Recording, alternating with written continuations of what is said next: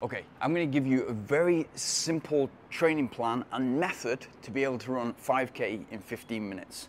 Now imagine going from not being able to run 25 minutes for 5K to being able to run 5K in 15 minutes and then moving on to longer distances and representing my country in the marathon and being able to hold 4 minutes per kilometer for 100K and become British champion. In this video, I'm going to give you a step-by-step plan which works no matter what your goal time. All you need is a goal time that is exciting enough, but also realistic. So let's dive in. Now, for 15 minutes, what we need to be comfortable at doing is running 200 meters in 36 seconds. And all we're going to do in stage one is focus on 5 times 200 meters in 36 seconds. 36 seconds for 200 meters times 25 is 15 minutes. And so we're working at building volume over just a short distance, 200 meters, but we're working at building volume at the pace that we're trying to run in the future. And depending on where your starting point is right now, depends on how long it's going to take us to get to running that sub 15 minutes or whatever your goal time is. So the first session is 5 times 200 meters. So just 1 kilometer's worth of hard volume, but we're focused on quality. Okay, stage 2. Now what we're going to do is increase the total volume of the session, but also increase the rep length. We're still going to stick with 5 reps, and we're going to do 5 times 400 meters. And the time that we're aiming at for those 400 meter reps is 72 seconds. So it's that 15-minute pace, that 3 minutes per kilometer that we're aiming at. And those are going to be harder, so we need to build up to it. So you need to build volume over those 200 meters and get to a point where you feel comfortable to do 5 times 400 meters controlled at 72 seconds per 400 meters. In between, in the rests, keep it at 1 minute. Always keep it at 1 minute and focus on bringing your heart rate down from high, getting your breathing under control, heart rate is low, and then we're able to go again. And with that, we're able to pace the session and understand what we're capable of for each individual 400 meter rep. Stage 3. Now we're gonna increase the volume again and increase the rep length slightly. So it's not as big a jump as 200 meters to 400 meters. We're just gonna increase that rep length to 600 meters. And we're gonna try to hit 1 minute and 48 seconds per 600 meters so that we're hitting that 15-minute time again for 5K. We're building volume 5 times 600 meters at 15-minute pace, which is going to make us gradually get more comfortable working at the pace that we're trying to hit in our 5K goal.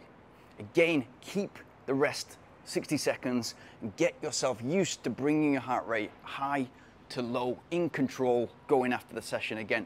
That's going to help you not only in the training and moving forward faster, but it's also going to help you when you're racing. Stage 4. Now this is a big session. We're going to do 5 times 800 meters. And you're going to aim for 2 minutes and 24 seconds per 800 meters. So it's 4 kilometers of total volume. So we're not yet at the 5 kilometer volume, but if you're able to hold 5 times 2 minutes 24 seconds for 800 meters, then you're there or thereabouts. You're getting close to that goal. And that might have taken you 4 or 5 weeks. It might have taken you 4 or 5 months. It might take you a year or 2 years. The key is that we're moving forward towards an extremely ambitious goal. That's why initially the goal has to be exciting enough for you to get out of bed and absolutely go for it and give the sessions, the key sessions like this and the other training, the respect it deserves for you to achieve lofty goals. Okay, stage 5, big session, 5 times a kilometer with a minute rest in between. So if we can get to this point where we've done the 200s, the 400s, the 600s, the 800s, and now we're able to do 5 times a kilometer in 3-minute pace. So we're working with exactly the same volume that we're going to be working with on race day, both the distance and the time.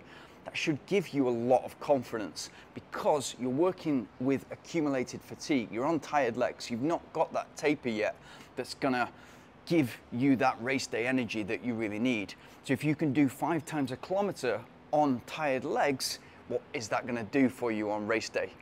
Now, depending on the rest of your training and your emphasis on endurance as well as speed, and also how gradually you go through the stages, you're not going to be able to go from week 1, 200-meter reps to week 5, kilometer reps, and then go for it. It's going to be more gradual than that. Otherwise, you're going to come unstuck. What you want to be feeling like in those sessions is that if pushed, you could do another 1 or 2 reps.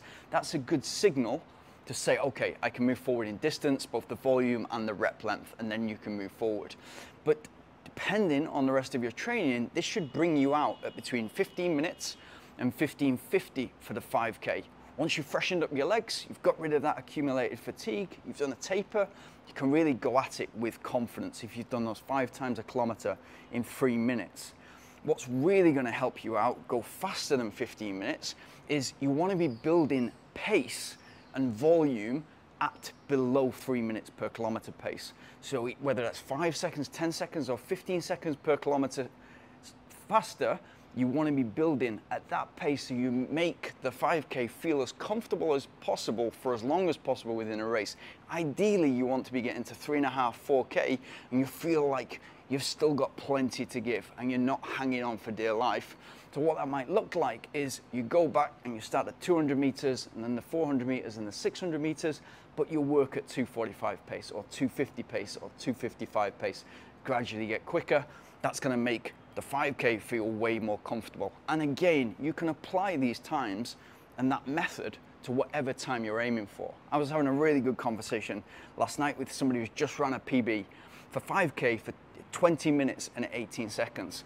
Asked him what he's capable of, and he couldn't understand why he wouldn't be capable of running 15 minutes for 5K. And that's a great mentality to have. Whereas a lot of people, they look around them at what's possible, other races, running club, etc., and then they set their own goals based on other people.